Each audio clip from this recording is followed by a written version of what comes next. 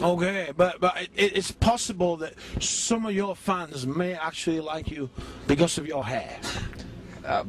Well, our hair is great. Our hair is better than most people's hair.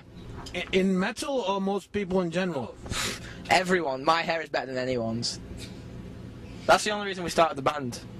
Because, like, I came in and I was like, oh crap. I couldn't sing at all. This one, look at his hair. Look at his hair. And I went, look, but don't touch. I said that to him. I said it right. I said it straight away. I said, look, but don't touch.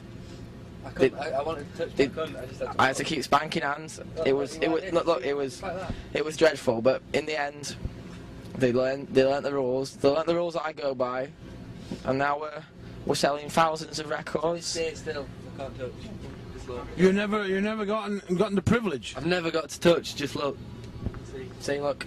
It'll never happen. It's almost like an automatic reaction. It's like a force field. Yeah, I can't go near the hair. Force field around the mop.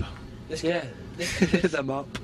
This barnet makes girls instantly wet. It makes mothers cry. It makes babies happy. It makes